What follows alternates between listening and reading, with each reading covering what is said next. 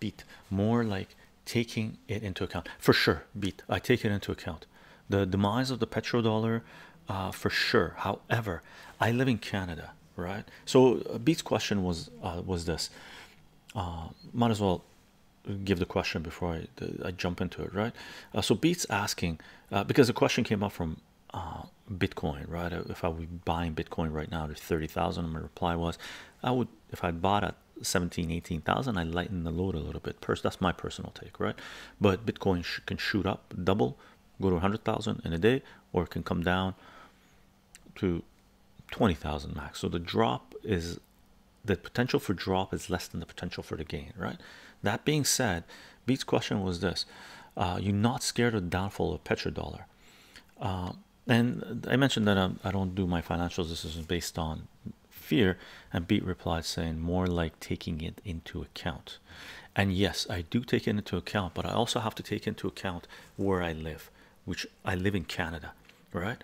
So Canada, 80+% of our trade is done with the United States, right? And we're part of the collective West, the idiotic collective West, ruled by World Economic Forum, puppets, neoliberals, and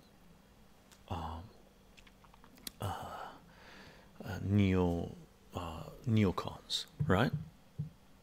That have already kicked into the World War III war mode, right? And if you're in the collective West, the United States petrodollar, the US dollar, will be the last currency to collapse relative to euro. Euro's done. Euro's just shit, right? Europe's going into full-blown war. That's, again, World War III. They started 2 world wars in Europe. The third one's kicking in, right? Unbelievable. At some point, all these monarchs, these aristocrats, these oligarchs, these World Economic Forum puppets and puppet masters, they will have to be dealt with if we're going to avoid World War IV. Okay, because we're already in World War III mode, right? So I'm not sure how many chances, the world wants to give the leaders in Western Europe.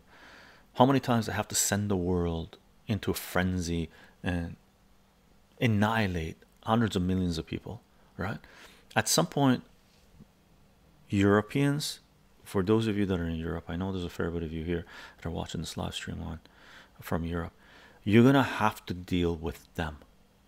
You're gonna have to deal with them, and this isn't, sit on a negotiating table, deal with them. You're gonna have to deal with them, okay, and somehow bring about a new form of government where anyone like these people that wants to take power in your governments will be dealt with before they have any power. Okay, that's my take, and that goes for majority of the Western world, really. But from the collective West, the US dollar is going to be the last one really standing. So is the US dollar done? Yes, but it's not going to be done in 6 months or a year. It'll be done in 10 years. We're gonna see its effects. We're seeing effects now to a certain degree, but it's not as profound as most people are making it out to be, right? But in a year, 2 years, within 5 years, yes. And I think in that time frame, if you were in the West, there's certain places we have to put your funds and energy in, other than just hoarding, right? This is an act of war on us as well, right? Individually.